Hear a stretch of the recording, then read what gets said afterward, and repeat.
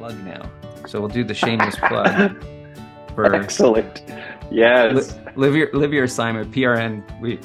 We've put this book together to call people to live the assignment God's given them as ambassadors of reconciliation in their world, in the very small, seemingly insignificant places. But if everybody lives this, the world becomes different, and churches do become centers of reconciliation in their community. I love that your book starts at the ripple, right in the core of who we are personally as followers of Jesus, and within our households and our community, and extends outward. As we long for Jesus to come again, we live in hopeful expectation of the day when all will be renewed.